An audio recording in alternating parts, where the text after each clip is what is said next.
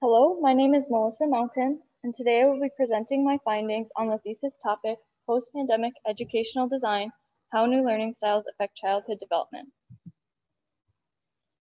Mentors include Committee Chair Mary Golden, Assistant Professor and Department Chair of the Interior Design Program at RIT, Jackie Driscoll, Interior Designer and Co-owner of Design Space Studios, and Whitney Rapp, Associate Professor and Associate Dean at the School of Education at St. John Fisher College.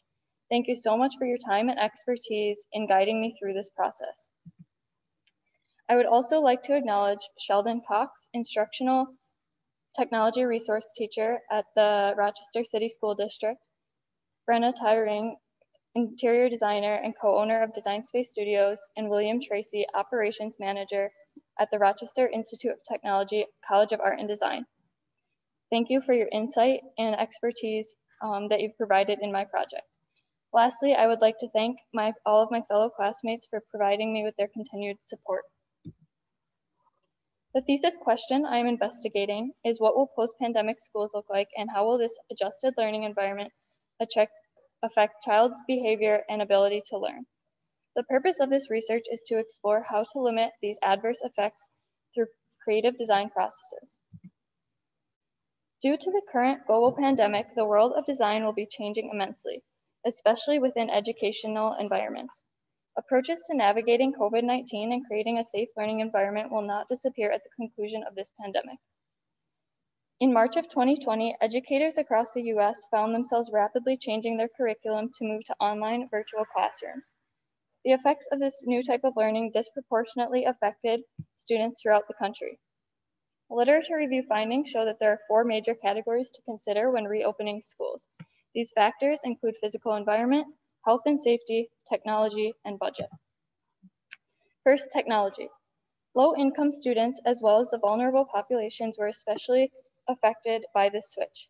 According to a report done by the Pew Research Center, when schools were closed, 15% of US households and 35% of low-income households with school-aged children did not have access to high-speed internet at home. Physical environment. There is a direct impact between the built environment and children's ability to progress in their learning skills. 3 design principles that should be taken into account when designing a classroom include simulation, individuality, and naturalness. In a study, naturalness accounted for around 50% of the impact on learning, while individuality and simulation account for roughly a quarter each. Health and safety. School settings not only provide academic support, but emotional and social support, especially to the vulnerable populations. The switch to online learning eliminated many food and counseling services that students once relied heavily on. In order to ensure the safety of the faculty and students will need to take measures of precaution, such as providing clean surfaces, providing socially distanced areas, and ensuring air quality and filtration, as well as providing masks. Lastly, budget. Cost considerations when returning to the physical environment include building condition assessments, hand washing infrastructure, industrial hygiene, indoor air quality, and mental health design support. Assessing building conditions should include audits on HVAC, plumbing, lighting, IT, fire protection systems to verify operational ability after a prolonged shutdown or reduction in occupancy-related loads. This should also include the implementation of durable, easy-to-clean materials. The research agenda consisted of a comparative analysis, interviews with K-5 educators, and a classroom audit. First, going into comparative analysis, this comparative analysis compared a pre-pandemic classroom with a current classroom that responds to COVID-19 in order to understand the effects new learning styles might have on childhood development and education. In this study, a typical pre-pandemic classroom was studied, as seen in Figure A, and a current classroom that responds to New York State COVID-19 guidelines you can see in Figure B.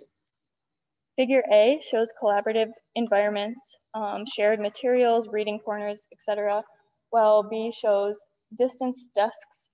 Students have their own bin of materials, soft surface items, and collaboration zones have been completely removed from the classroom. In this particular classroom, all students are expected to stay at their desks for the entirety of the day.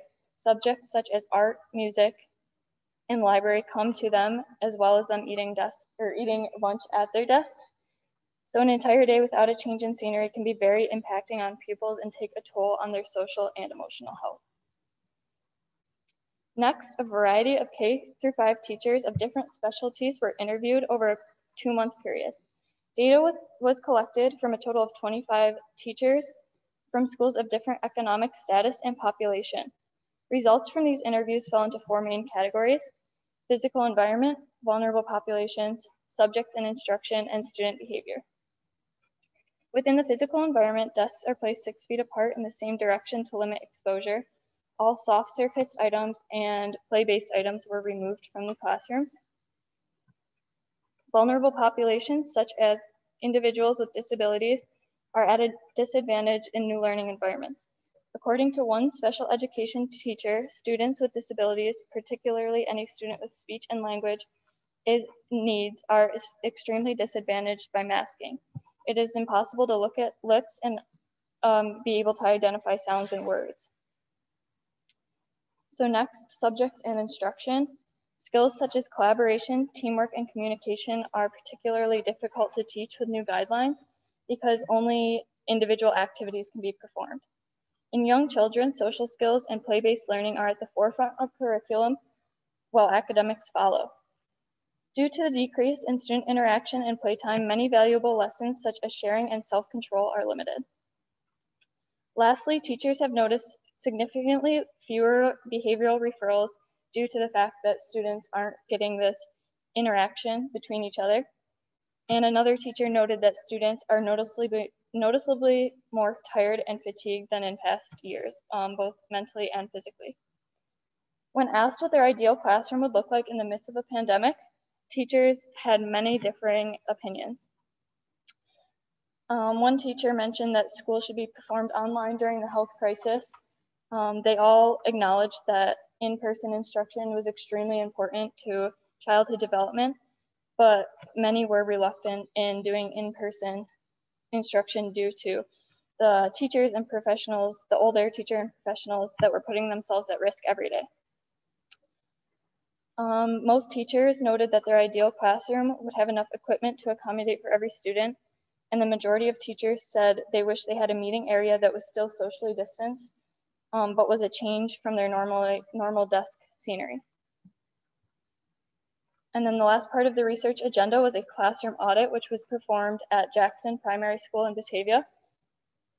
This classroom shows similar things to the comparative analysis where individuals have their own baskets, they're 6 feet apart, and they've eliminated a lot of the toys.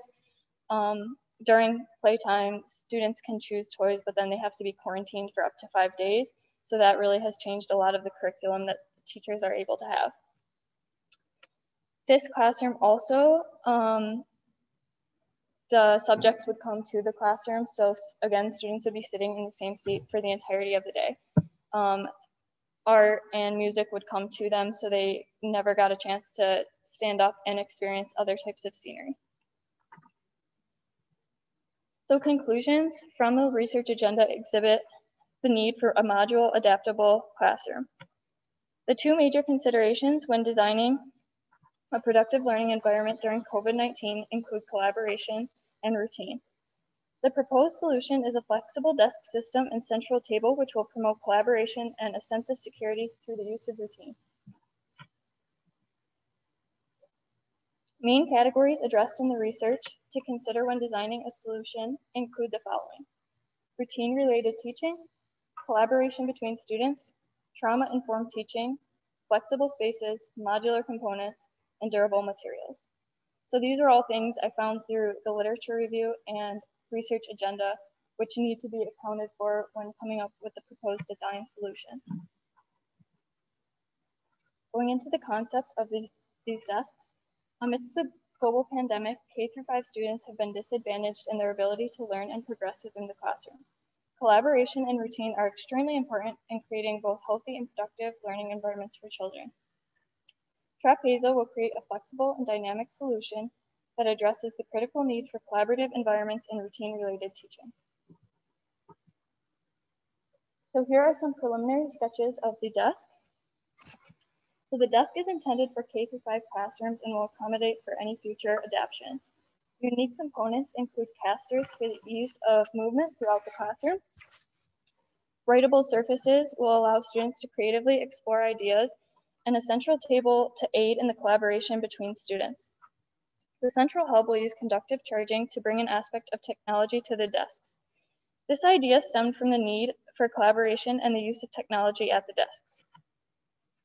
This arrangement allows students to maintain 6 feet of distancing while still having a form of contact with each other.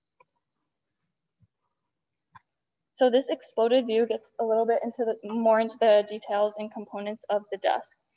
So this desk will be on casters so that you can rapidly move the desk throughout the space. Adjustable pop-in shields of different sizes and configurations will be used in order to adapt to many different situations. This shield will also be a writable surface so that students aren't only viewing this as a way to protect against germs, it also brings a fun aspect of learning to the classroom and takes their mind off of COVID. The surface will also be whiteboard, like a whiteboard laminate, so that students can creatively explore their ideas. And lastly, aspects of storage will be utilized that can adapt to many different things. A Z-hook on the side of the desk will be used for backpack and other soft goods storage, while the storage on the desk surface can be used for tissues, hand sanitizer, water bottles, etc. So for the purpose of this presentation, a 3rd grade classroom will be depicted throughout the diagrams and renders. This height guide provided reference for the design of the desks. So here are just some sit-to-stand diagrams which represent the different ways in which students may interact with the desk. So the desk will be available in 4 color options: blue, yellow, purple, and green. Additional materials will include acrylic shields, laminate, PVC edge banding, and powder-coated steel. So here are sort of the shop drawings that depict the construction of this desk, which you can further reference in the Zoom chat for more detail. So I'll just quickly run through the general idea of these and you can reference them in the chat. So these show the plan view and overall dimensions, some elevations with the desk connecting to the collaboration table, and then the different pieces which make up the desk. So again, main finishes include high pressure laminate because of its non-porous, moisture and stain resistant qualities, PVC edge banding, and powder coated steel, which is highly resistant to corrosion, flaking, and scratching.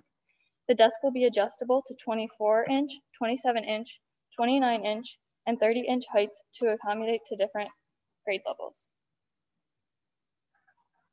7 different classroom configurations were explored throughout the design process. These layouts addressed a typical COVID-19 classroom layout in which desks were placed 6 feet apart. A typical 3rd grade classroom accommodates 55 square feet per student. These classrooms will accommodate for 18 students and 1 teacher. This occupancy will then be split in half for the COVID-19 layouts to respond to New York State COVID-19 guidelines. So this layout just shows a typical lecture layout for a COVID-19 layout. The implementation of safety shields, hand sanitizer storage, and mask storage in these desk systems will promote the sense of individuality. Movable desks, storage units, and whiteboards, along with the use of multiple screens, allows the room to be highly adaptable and promotes the stimulation of pupils. So this is a layout facing the side of the classroom. So there won't be really a typical front of the classroom as modern learning environments are moving away from that. So this layout shows the possibility of a subject such as art or music teaching in the classroom. So the room can rapidly adjust to a different side of the classroom in order to establish routine. The use of multiple screens will also allow the teacher to have clear sight of students in the classroom and those at home. So the remaining layouts respond to post-pandemic classroom settings. Each of the following layouts responds to different learning and teaching styles. This layout, you can see a typical lecture layout where students are facing the typical front of the classroom. This layout will show more of an overall collaborative space for the students. This layout will have more of a small group team collaboration, lecture style, and additional furniture that has been specified in these classrooms which complement the use of Trapeza include the Intellect Wave Chair with storage by KI, the Connection Zone Whiteboard on Casters by KI, and the Flowform Storage Unit by Smith Systems. Lastly, post-pandemic 4 layout will sort of address partnered groups and will allow to have small group meetings with the teacher at the front of the classroom with the use of the collaboration desk. So in conclusion, these desks were created as a response to COVID-19, but are meant to adapt to many different circumstances.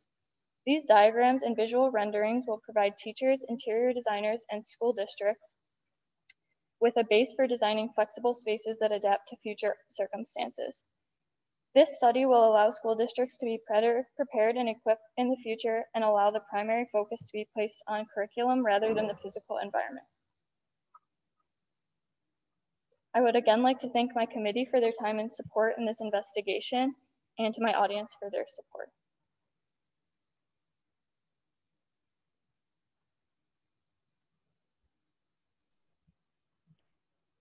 Thank you, Melissa.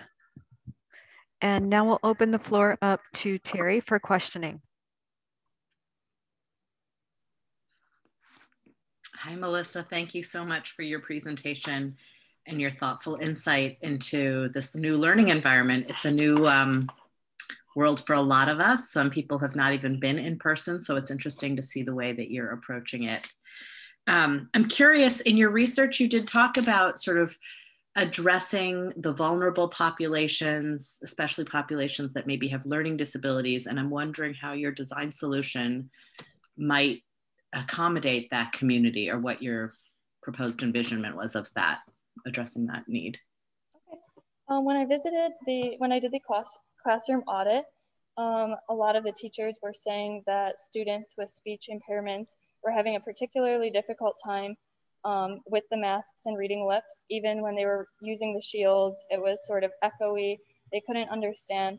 So that is where the idea of the collaboration desk came into place, because I found that if I was pushing these desks up to this main table, I could maintain the 6 feet of distancing and also have that shield so that you would be able to see the person across from you.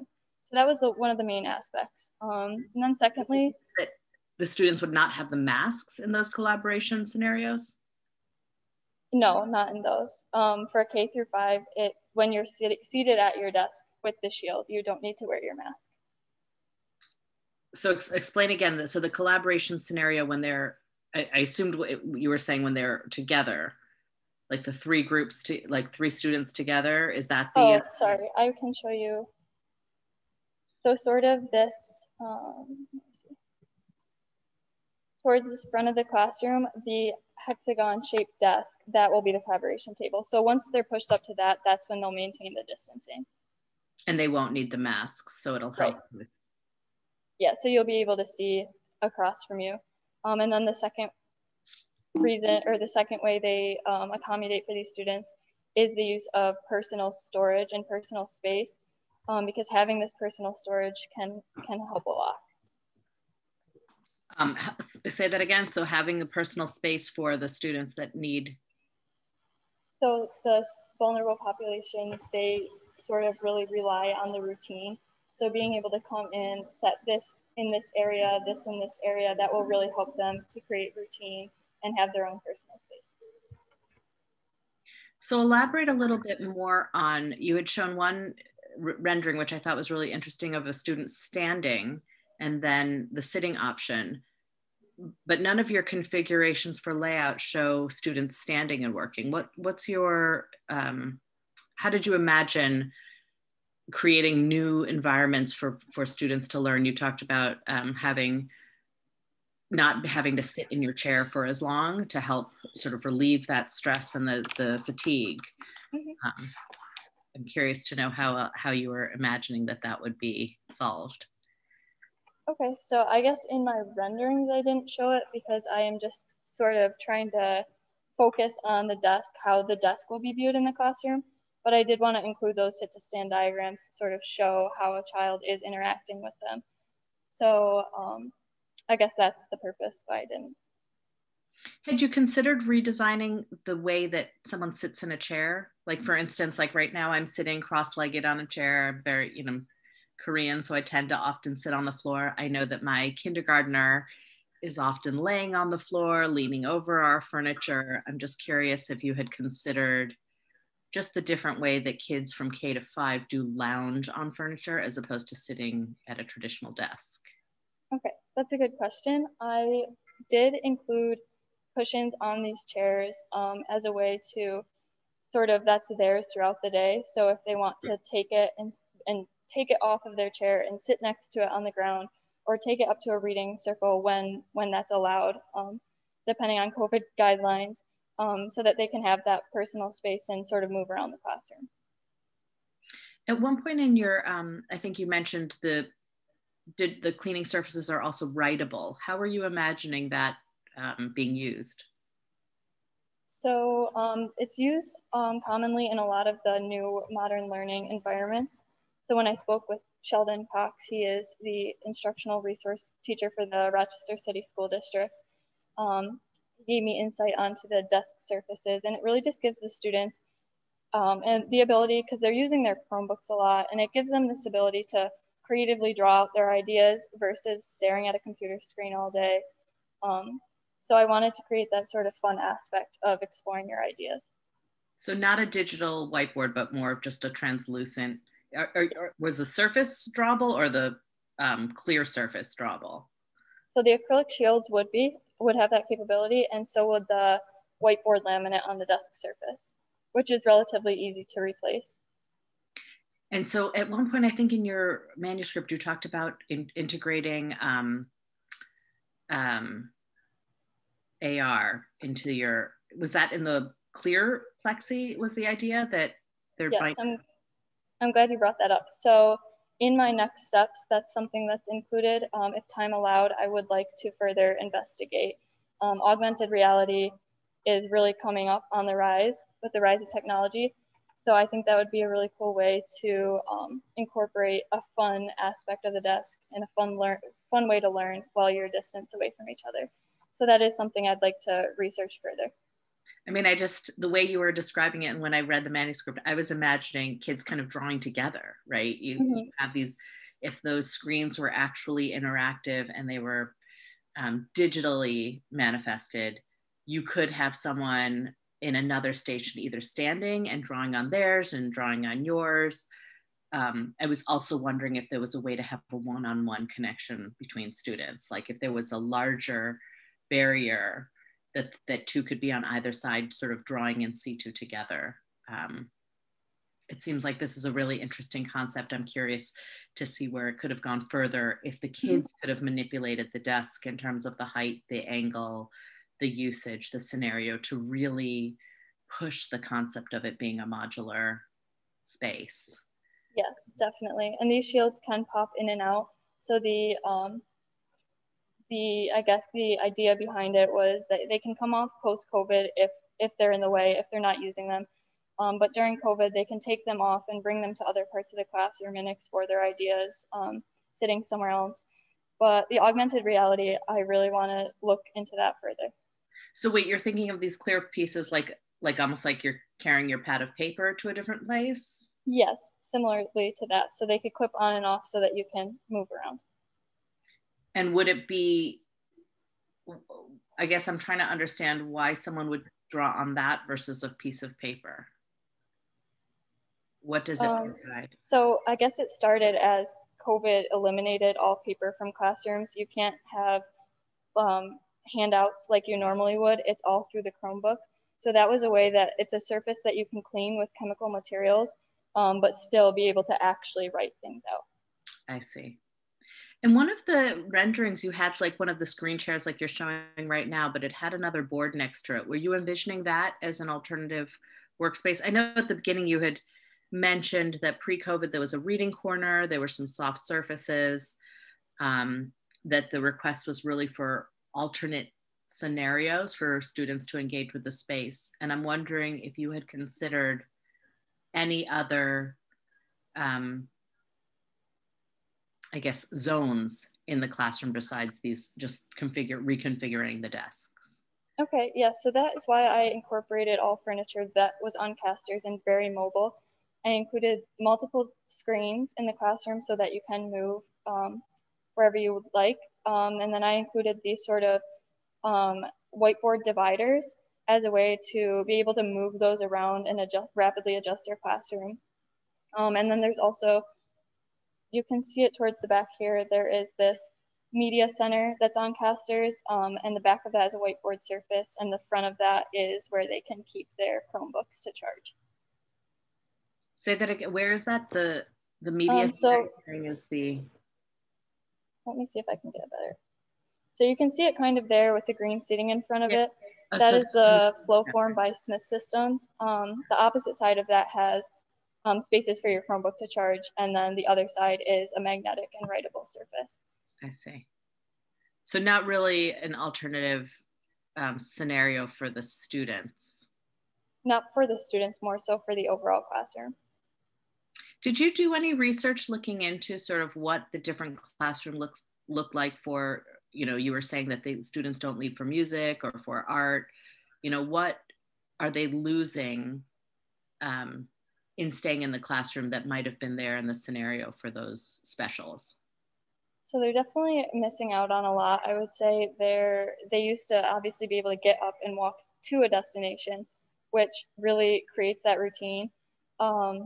But now that they're coming to the classroom, there's obviously things that are eliminated. Through my classroom audit, when the library would come, each student would get one book, and then that book would quarantine. So it's definitely like if you would go to the library in the past, you had all this freedom to see whatever you'd like, versus now it's very restricted. So I guess that's sort of why I wanted that technological aspect and movability to kind of create a fun way to take their mind off of that. Did you at all take any of these concepts back to some teachers to see how they responded to it, what they found compelling? Did you get any return feedback on that? So not a lot. I did reach out because that is something that Whitney recommended I do. I think it just got really busy for teachers towards the end of the year, but that's something I definitely want to look into. Yeah, I'm curious, just thinking, and this is of course for the younger kids because, you know, I have two little kids.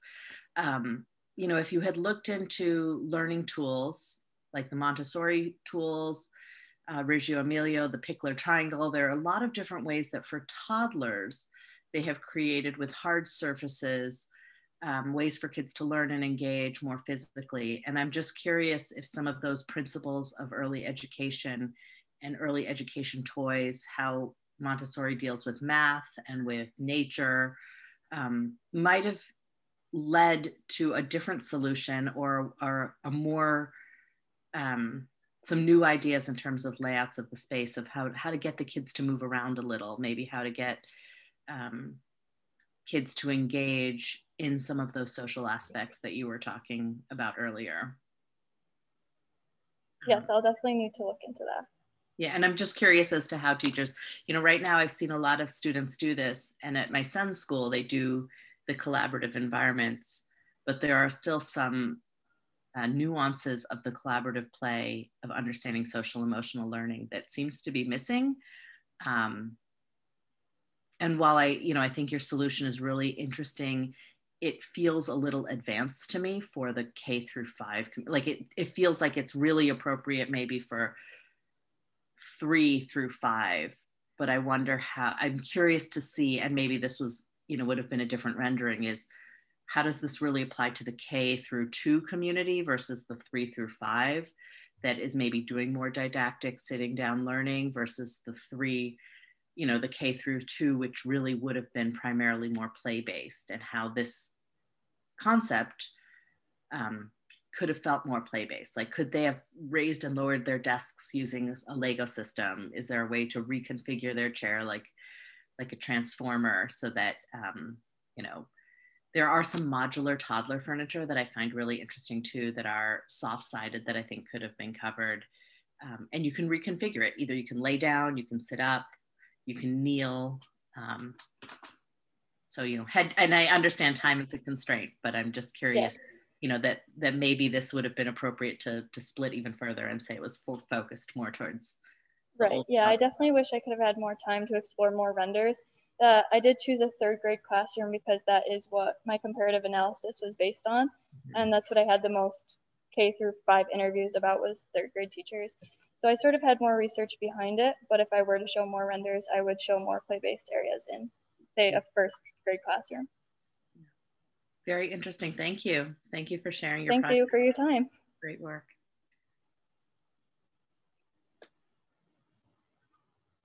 Okay, Whitney, if you'd like to share some comments, please go right ahead.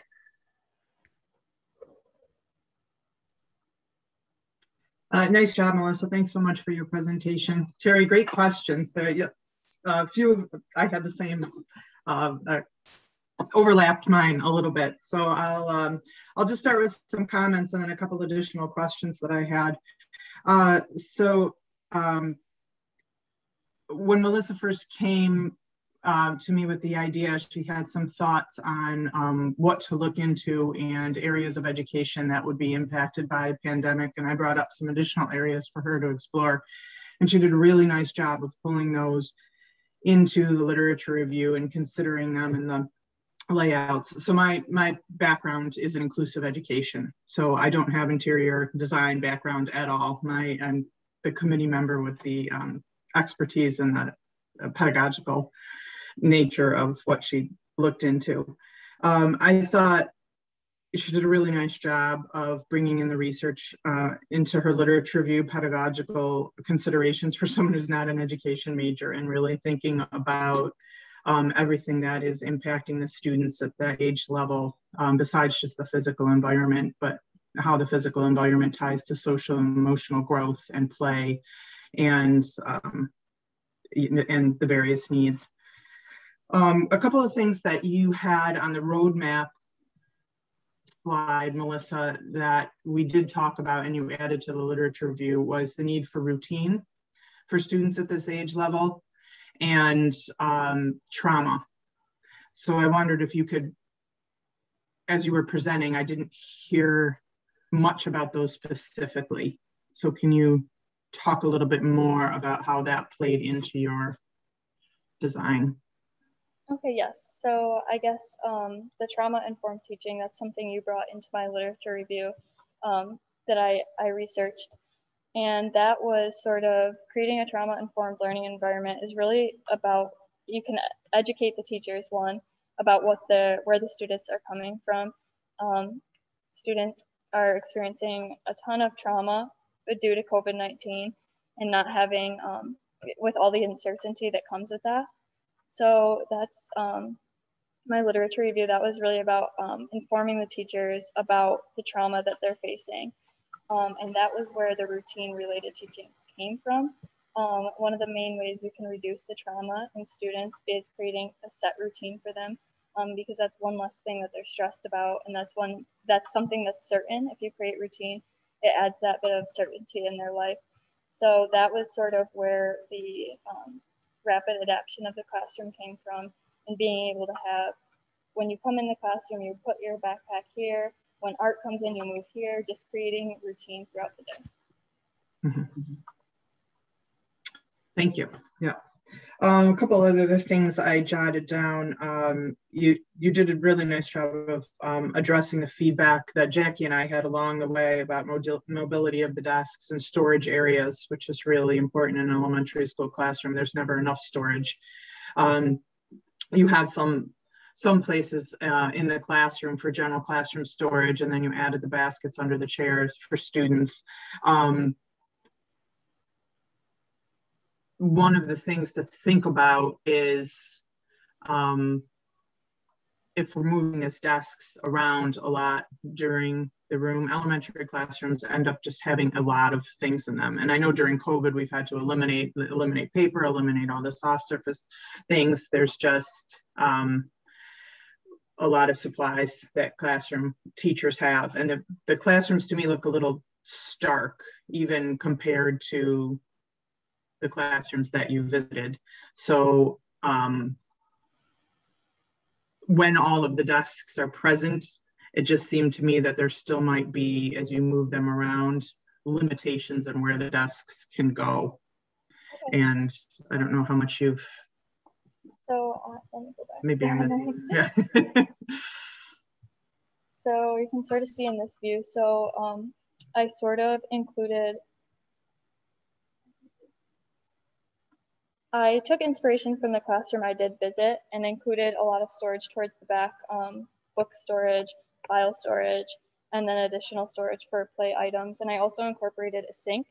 That is something that was incorporated in the first grade classroom I visited, and I think that's really important to adapt that throughout all the classrooms, especially with COVID, looking forward. And the reason, I guess, I didn't include a ton of stuff like posters and play areas and stuff in the renderings. I just really wanted to focus on how the trapeze, how the desk would look. Okay.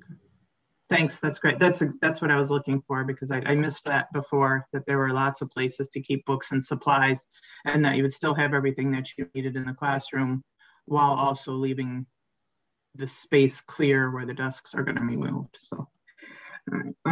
Let me see what else. I think that was about it. Seating alternatives for K-5 students. That was one thing that Terry asked about that I was also thinking about in terms of, you know, because you had mentioned that they're in their seats all day. Right now for the pandemic, they don't have the usual mobility, the freedom to move around the classroom as they see fit. But then you answered it with the cushions on the chairs. Is there any way that these chairs can be turned around and sat in backwards? I don't think these ones that I chose were. These are from KI. I'd have to look at the specifications for them specifically. Yeah, but I think they're sat in. Yeah, that tends to be the reason I ask is a lot of students can benefit, students with special needs in particular can benefit from sitting in the chairs different way. And there seems to be, if they chairs that they can turn around backwards and sit in them backwards and press against the front, the pressure against the front of them tends to help focus and concentration. So that's, you know, one of the things that we talk about too. But the fact that you can take the cushion off and lay on the floor can be helpful too. A lot of kids like to lay on the floor for their proprioception. Those were all the things that I wanted to make sure that I hit on. So that was all I had. Thank you. Thank you, Whitney. Terry, did you have any additional questions or comments that you wanted to offer? We have a few minutes if you'd like to. Not particularly. I will admit that those cushions do not look very enticing to lay on the ground, but I think we've talked about, you know, I think if you had more time, it would be interesting to rethink really what that, I mean, I would redesign the chair. It sounds like this isn't existing. Is that right? Yes, it's from KI. I wanted to make my own chair, but it just became too much to model that as well as the desk. Right. Okay. Well, then congratulations, Melissa, on completing your capstone. And I'd like to extend a sincere thank you on behalf of RIT's Interior Design Program to Terry Lee and our committee members, Whitney and Jackie, for their valuable feedback, not only today, but throughout the entire process. We're indebted to you for your thoughtful cross-examination of our students' work today. I'd also like to thank Lisa for helping us out behind the scenes, and for our audience here and at home, for your attention and support of Melissa. And the committee and the examining scholar and I will now enter into a breakout room for our deliberations. And this completes the final oral defense from Melissa. Thank you all for attending today's presentation.